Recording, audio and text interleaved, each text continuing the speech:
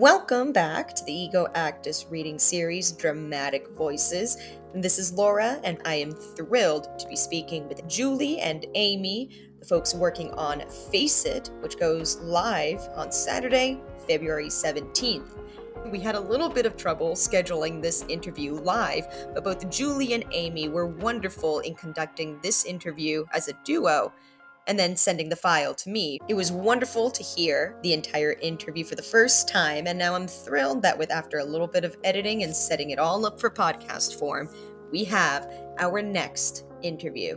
So folks, sit back and relax, and please enjoy Julie and Aimee as they discuss Face It. Julie, I'm so excited to have a conversation with you about your play. Thanks. It's so nice to meet you. We meet you. Yeah, meeting you online. So first, tell me the name of the play and what inspired you to write it. It's called Face It. I just think ageism is so prevalent in every way, particularly around women. I think men get away with a hell of a lot more. Unfortunately, that doesn't seem to be changing with any great rapidity. And I think it's a universal problem. And this is a feminist fable, if you will. And we all deal with it at one point or another.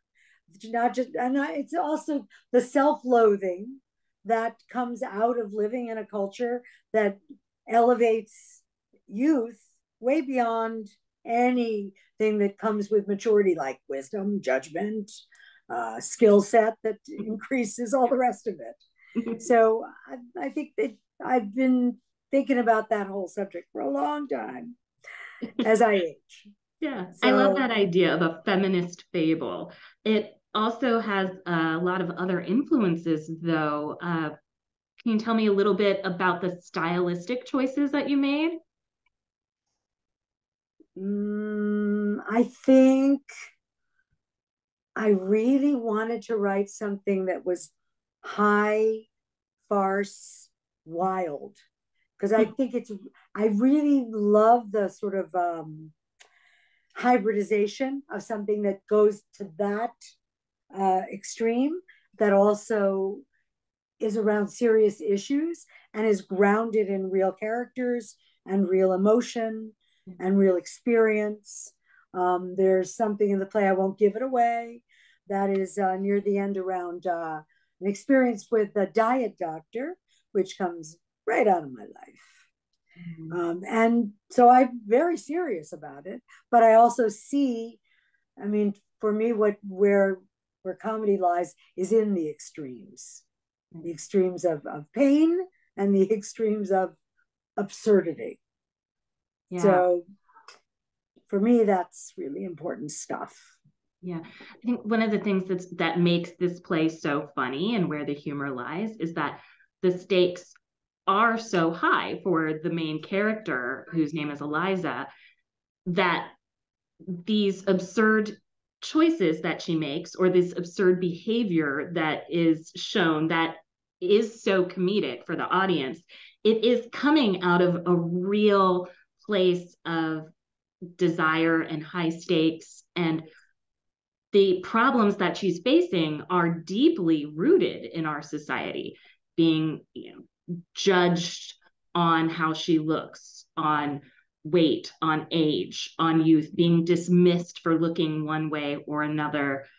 These are things that all women deal with, and it is impossible to hit the mark in a way that is supposed to be the correct way to be as a woman in society. And so with her fighting those forces that are coming at her, there is real opportunity for humor in that. And it becomes a really enjoyable way for the audience to digest all of that heaviness.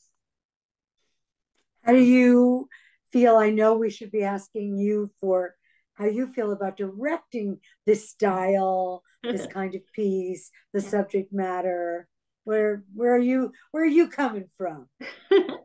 I love this kind of piece where you take real characters with real stakes that are rooted in really deeply held beliefs. And you put them in these situations that are heightened and that are poetic in some ways and are absurd in others, but their behavior comes from the truth of what it is that they're dealing with. It is fun to direct a piece that is so high energy. I think one of the things that we'll be working on when we get to rehearsal is pace.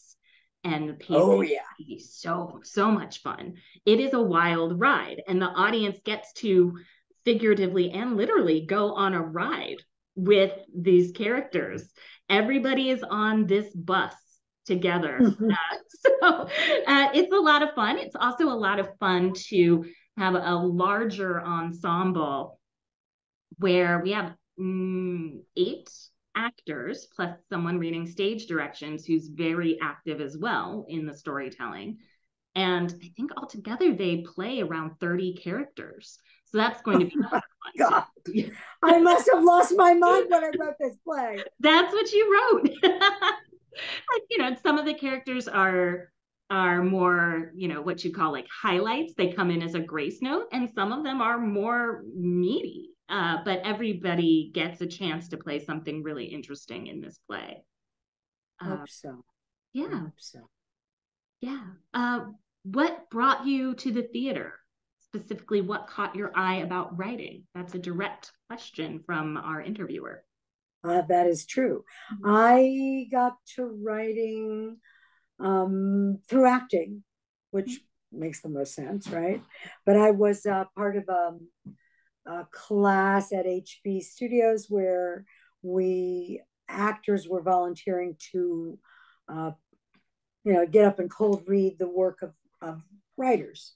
And in that context, I started looking at the writing and thinking about, because I was privy to the steps people were taking and the assignments and the exercises. And I finally said to myself, you should be writing. You should definitely be writing. And that's what got me started. And that's at least, I guess, around 15 years ago. And then I ended up going back to school and getting a master's degree in writing for stage and screen. Oh, so that's exciting. Where did you get your master's from? Lesley University. It was a very good program. Wow, very interesting. We had such similar tracks. I think a lot of people come into theater through the performance because that's the most visible entryway.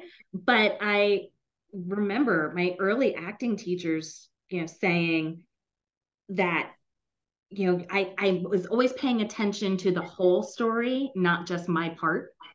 So I was always, I would self-direct, I would ask questions where like, oh, but if my character does that, then it's going to affect this character that way. And then that lets them respond this way. And they would always tell me, you should think about directing because you're always looking at the big picture.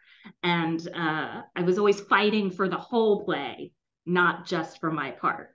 That's so great. That's really great. And may I say, I already see how dramaturgically astute you are. And I very much admire that and appreciate it. Because, we're reading this to hear it, in quotes, and to expand our community. You and I didn't know each other before this moment in time. But if there's not an element in which we get to think about where the play could go based on what we discover with each other, why not? That's a great part of the process. Yeah, I think one of the lovely things that Joan and Bruce are doing with this series is bringing together a lot of people in our community. I'm bringing some actors I know in, but you're also introducing me to some other actors. I didn't know you before this playwriting series, and I'm looking at the other rosters of people that are working on these plays, and it's just lovely, especially after we spent 3-4 years sort of working in isolation and trying to figure out how we're going to work together again. Yeah. They've put together a series like this where we are connecting in so many different ways. Gotta love that. Mm-hmm. How do you hope the audience responds to the show? Well, let me ask you that, director. How do you hope they respond to the show? I'll tell you what I think too, but please. Yeah, I think there's a couple different responses that I would hope happen over time. The first response is that I want people to laugh. I think this play is hysterical. I want people to feel like they've gone on a real journey with the character, particularly Eliza, the main character. But it really should immediately hit people like a big guffaw, like big laughs. And I want people to feel like they've had fun. And in that fun, it's going back to that George Bernard Shaw quote that, you get people laughing so that their mouths open up and you can spoon feed the truth in. I'm paraphrasing horribly. It's okay. Yeah. It's okay. Terribly paraphrasing that, but the idea of, when people laugh, their mouths are open and then they're more receptive to the truth. It can come in. We can spoon feed them that truth. And the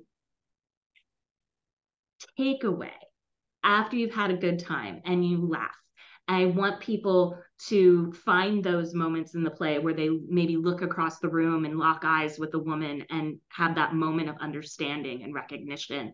We've all been through something like this. We've all had these experiences that are so universal and you feel so impossible when you're in them. And then I want people to walk away understanding that on a deeper level and maybe being more kind to women in particular and more empathetic, which is always the goal, I think, of theater. It's an empathy machine. It's how we exercise our emotional intelligence. I want people to treat women a little bit better with a little more kindness, a little less judgment, a little more understanding that what we are going through is it is just impossible. It is impossible. I mean, I think also, and I love what you've said, I'm with you, it's being kinder to ourselves as women. Mm-hmm. Giving ourselves that kind of compassion that we need, because it's rough. It's rough. Yeah. Aging in this culture, being imperfect physically in this culture, and who is not imperfect by some Barbieized standard of it. Mm-hmm.